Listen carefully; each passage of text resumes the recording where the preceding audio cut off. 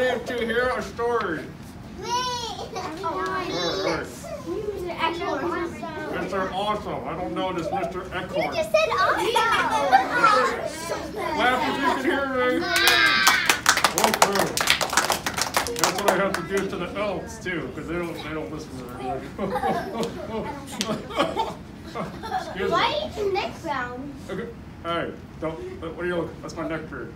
Why is your neck? I always get the best questions in this class. Well, it's the day before Thanksgiving, and all through the trees, the fall leaves were spinning, aloft in the breeze. Their school bus with grins, in hopes that a field trip soon would begin. Now, has anybody been on a field trip before? Ooh. Where do you think they might be going on their field trip? To a turkey farm. Ooh. And what with their wondering eyes should they see but a miniature farm and 8 tiny turkeys? That's cute.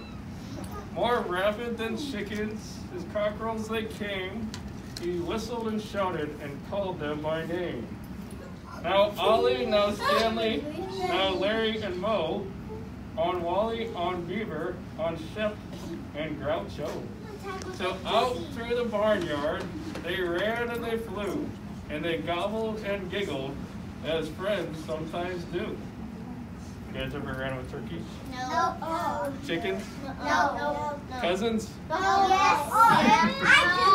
Then somebody spotted an axe by the door. Boom, boom, boom. This could get scary, so you might want to look away. Okay. Tonight, said McNugget, Oh, this is the kid one.